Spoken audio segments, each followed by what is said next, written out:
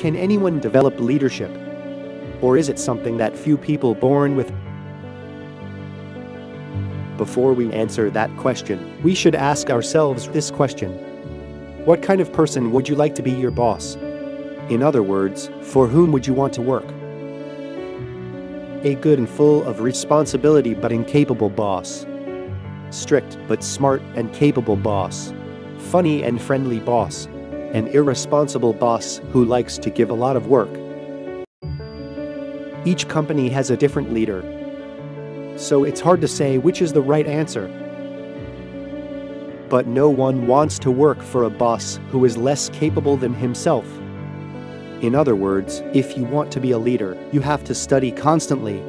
You can't be the best in every field, but you should be able to build up a variety of knowledge and be professional in your major. You've probably heard a lot about the traitors who set up the king and controlled him from behind. There were many such cases in the country of Joseon. There is a king who is more intelligent than treacherous retainers. It is the story of King Zhengzhou.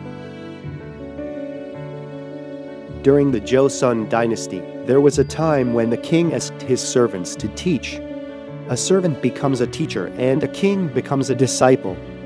Some retainers used this time to defeat the king's spirit and to use it politically.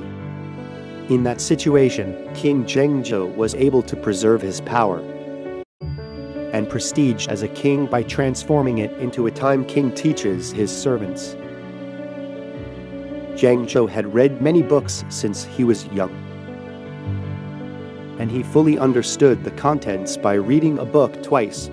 Also, he usually worked hard on archery and horseback riding to manage his physical strength. Zhengzhou was careful in everything and always remained solemn. Again, let's go back to the first question and answer it. Is leadership something born with? In modern times, the structure of the company has been established. And in a class society where the top and bottom are clear, in fact, positions make people. Even if you are small, you can still order big guys if you have a higher position than him. It doesn't matter how loud your voice is. If you study consistently and keep your body healthy, you can be a good leader.